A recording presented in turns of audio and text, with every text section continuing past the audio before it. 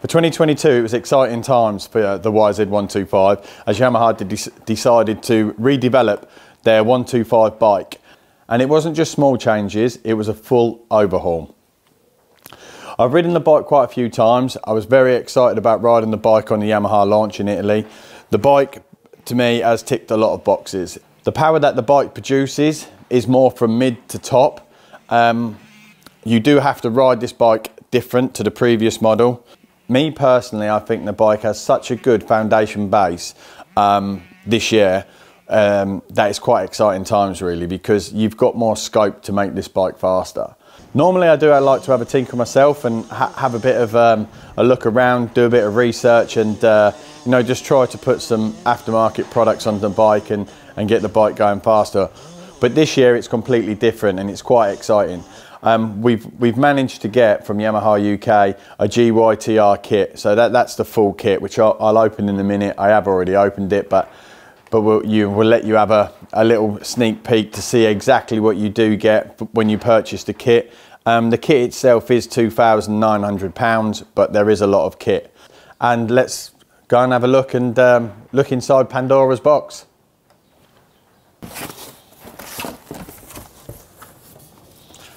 You've always got to look at the pipe first, haven't you? So this is obviously, they're pressed, aren't they? But that's it's impressive pipe there.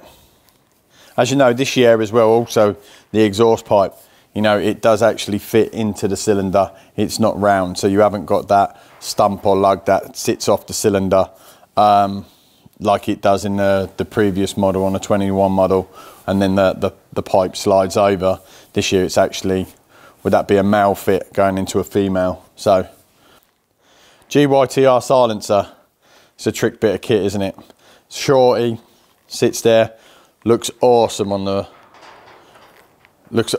the back end on a YZ125, this does. And its sound definitely matches its looks as well, that's for sure.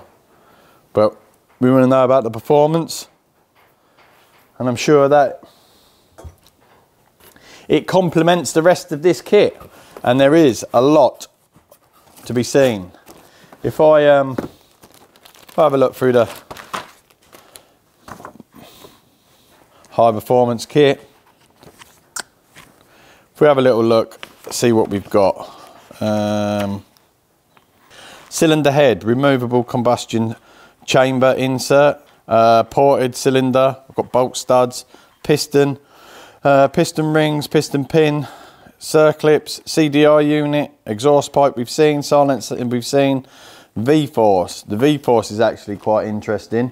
I'm led to believe that the V-force is just a previous model, so it's a different year. Carburet setting kit, carbon ignition cover, cylinder head, ported cylinder, piston assembly, CDI. Let's have a look. What's the numbers do we get?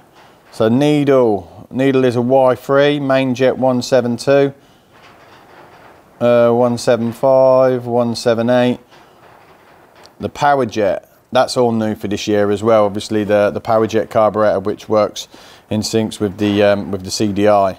And the carb is an interesting fact, actually, to be fair.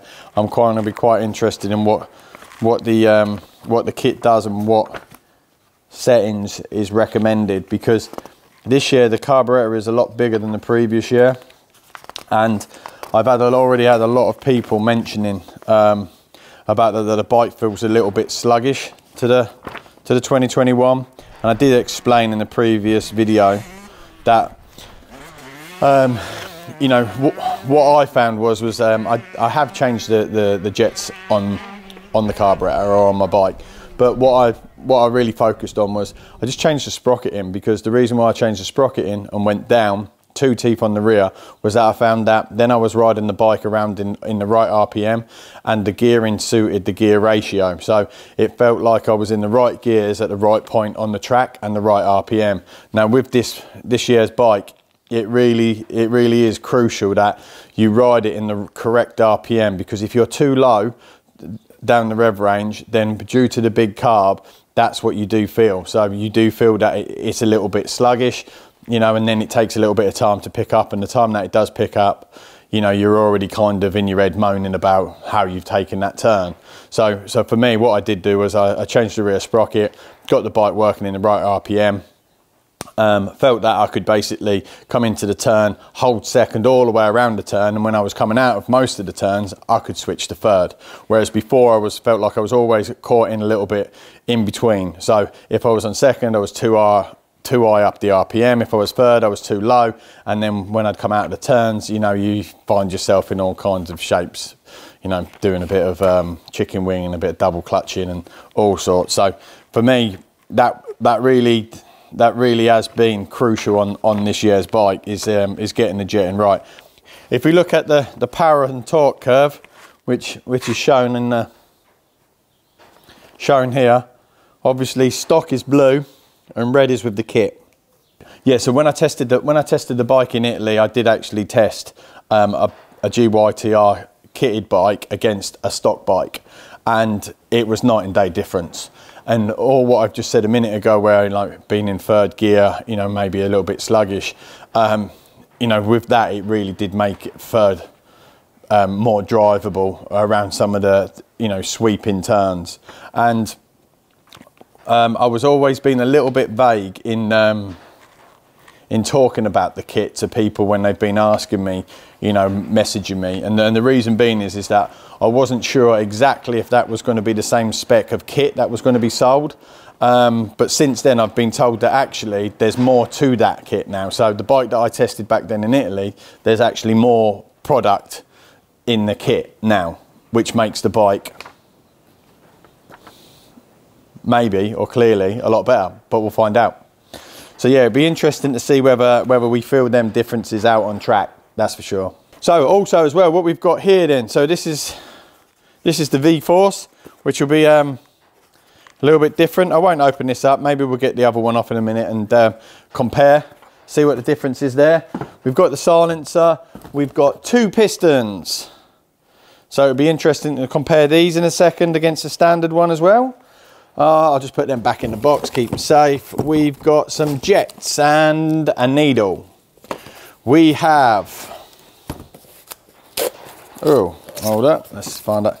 Whoa, we've got a nice carbon fibre clutch ignition cover, which is quite good because obviously the plastic one does sweat a little bit.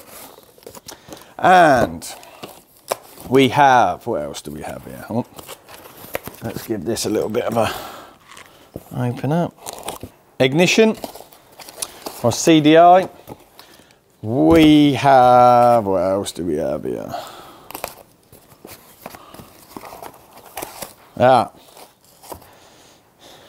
So here's the insert, which is quite funky looking.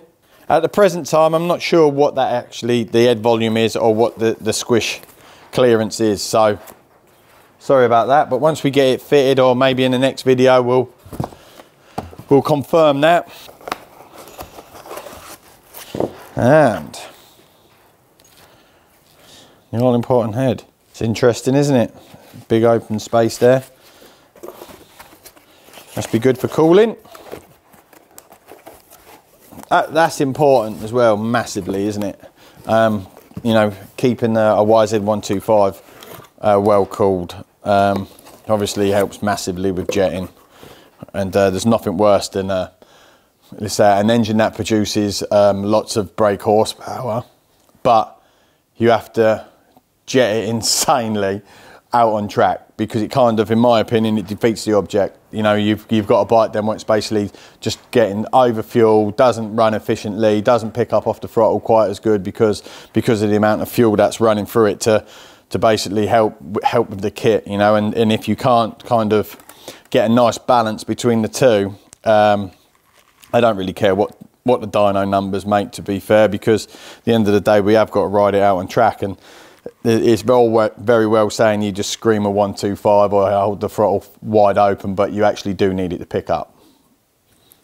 So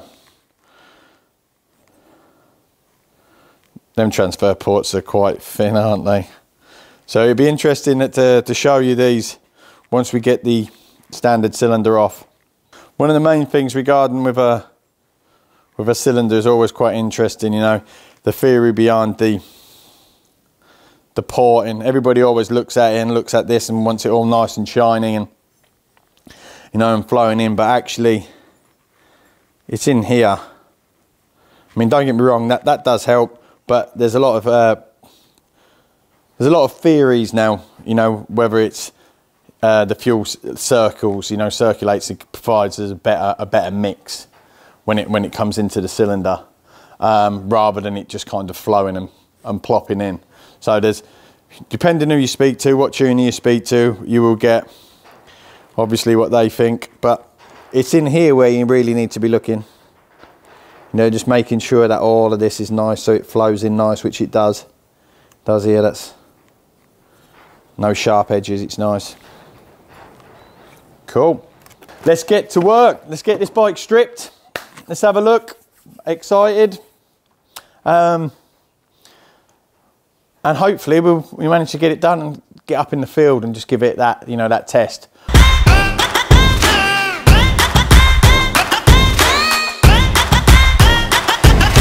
Right, so we've got all of them bits. Right, we've got all them bits sorted. So you can really see that they've gone to work and worked quite hard on the GYT-R cylinder, which is this one. So if you look here, you can see from the inlet port, the two inlet ports which are here. Obviously, if you look at the bridge, you can see how thin it is. Look how thin that nicker seal is there, compared to the stock one. There is a few other differences, but obviously we'd have to be measuring those. So it's quite exciting, really, looking at this cylinder, because they've done quite a bit of work to it, and I'm sure that if you give it to another tuner, there might be a few other little bits and pieces that they could do just to squeeze that extra bit of horsepower out. They've just concentrated on the main areas where you make big gains. Normally as well, previously on the GYTR kit, you did get power valves, whereas on this kit you don't get the power valves, which I don't think is a bad thing, because personally I've experienced some horror stories or nightmare stories when people have ground away at my power valves, because you can, you know, if you do remove too much material, you can't add it back. There's definitely a fine line in the tuning world between you know, making power and losing power. So if we're looking at the standard head, which is this one, and if we're looking at the head volume, you can see it's a different shape. Looks like there's more head volume there, doesn't it? But what's interesting really is the cooling. So if we put the insert on, it seems that the GYTR head has a complete different design for cooling. Yep, so if you noticed the cooling points here, whereas on this it's more open right there on the back part of the cylinder coming up, so it seems to be a completely different design for cooling.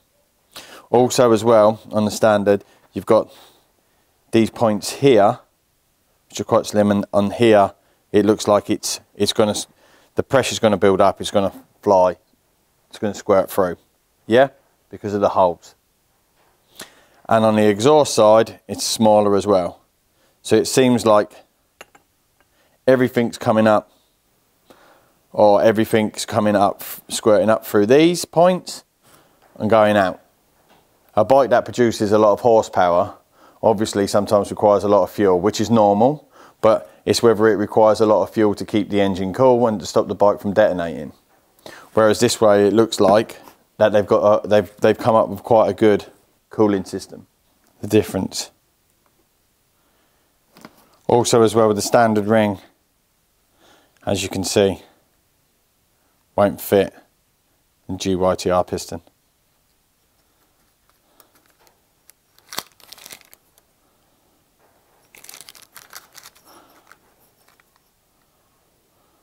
Just interested just to have a little look here, because as you can see this is a V-Force, it's a V-Force 3, not the V-Force 4R. This is the new one that comes standard on the bike, and then this is the 3 which comes in the kit. If you look here, and the fins divide like a lot further back there.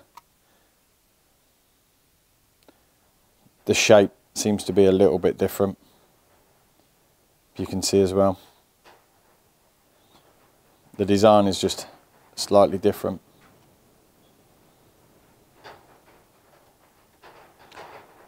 Also as well, the reeds do seem to fit flush there, don't they? If you can see there, they're on top. Over here, they're fitted in. But the crank's sealed, look, on this one. So the cases are completely different. So you, for example, to make it in simple terms, that 21 crank was so visible. So obviously a longer con rod. So it's not just a case of just a longer con rod in a 2021 machine. The cases are all completely different as well. Even the inlet, how the fuel is forced to the cylinder and the piston.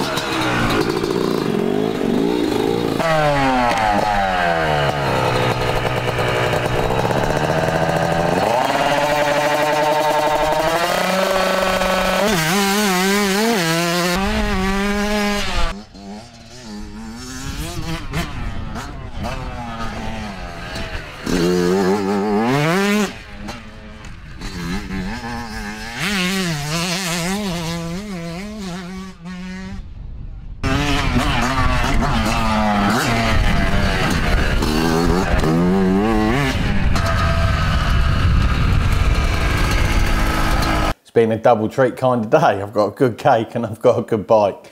Obviously put the GYT-R kit on the 2020 125 today, YZ, and warmed it up, threw some kit on, had to have a little run round just to kind of run it in the field, and then you know, as you do get a little bit excited and needed to test just to get that, test the bike, to see what the power's like on the bike, and see if it's got a little bit of top end. And you know, it's certainly got all three, that's for sure. It's got a good response. It's got, you know, it's got a very good response from the bottom. It's got a good mid-range, and it's certainly got a good top. I didn't have to cover the clutch. You could just come straight round, roll it with a throttle, and the throttle just, you know, it reacted, rear wheel, good connection. So yeah, I'm happy. I feel quite confident that that it's going to be just as good, if not even better, than the one what I tested in Italy. So yeah, next step now is to get out on track. You know, try and get the carburetor set up for me and the conditions that I'm riding in, and then we'll report back. But for now, it's sweet.